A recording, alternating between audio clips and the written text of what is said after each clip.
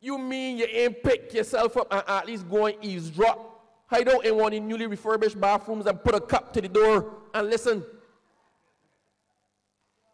You have lost all credibility where that is concerned. You have lost all rights to ask questions about that. The government gave you the perfect forum to do it, and you could not bestir or bother yourself from whatever it was that you were doing that evening to go down to Kensington and actually confront me. You mean you ain't pick yourself up and at least go and eavesdrop?